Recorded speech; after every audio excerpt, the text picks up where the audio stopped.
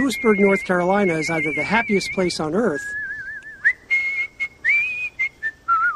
or it's time again for the International Whistlers Convention.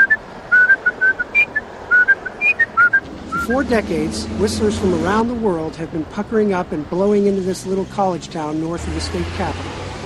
The location is something of a puzzlement for Frenchman Luc Vitry. Well, I'd like to find out why. Why? I mean, who decided it would be here? I don't know, but it's fun, it's nice. The answer is that this is where founder Alan DeHart lives. The retired Louisburg College professor says it started 39 years ago with a local folk festival. And one night we had some participants who wanted to whistle, and we allowed them to do so in a contest, and didn't think much of about it. So until next year, they wanted to come back. Contest director Patricia Howell, who doesn't whistle incidentally, says there are 42 adults and about a dozen kids signed up this year, representing 20 states and 9 countries as far away as Australia and Japan. Whistling is pretty universal, no matter where you're from. Maybe the clean air and friendly southern hospitality lets them whistle a little bit brighter here, I don't know.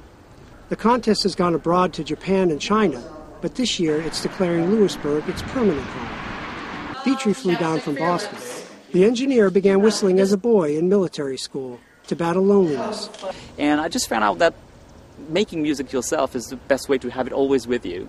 Contestants will be competing in 3 categories: classical, popular, and allied arts, which can include instruments, bird calls, poetry, and other elements. Terry Dyroff of Silver Spring, Maryland, finished in the middle of the pack in his first appearance last year.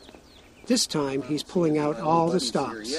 I'm adding 2 more things. I'm whistling, singing, playing harmonica, and dancing.